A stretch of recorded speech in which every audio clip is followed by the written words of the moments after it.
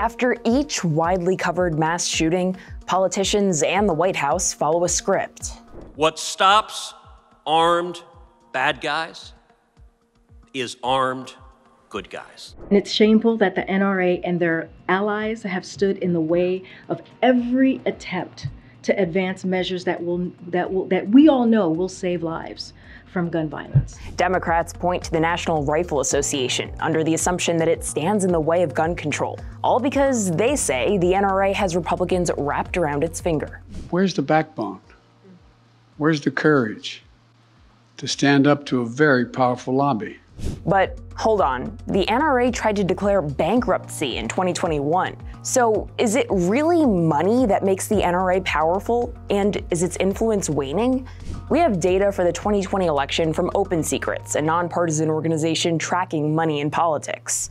It says the NRA only spent about $5.4 million in lobbying that cycle. In 2016, it had spent more than $6.7 million.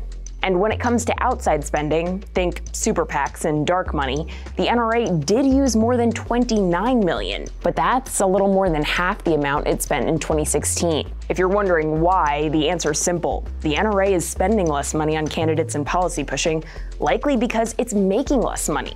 Revenue was down by 23% between 2016 and 2020, according to CBS. And because the NRA makes money from its members, we look to those numbers. Internal documents leaked to The Reload show membership has been shrinking since 2018.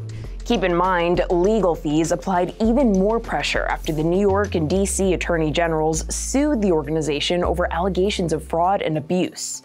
The groups even attempted to move from New York to Texas. Also, there was a coup to overthrow CEO Wayne LaPierre around the same time. So the NRA, with a century and a half of history, appears to be losing its financial influence. But it does still have some clout. That leverage lies in its deeply rooted support and the mass voting power that comes with it.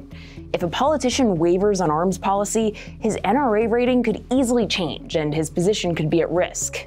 Yet the voting power could eventually diminish too, along with the money, if the group cuts educational programs, which it reportedly already has in the wake of this year's convention.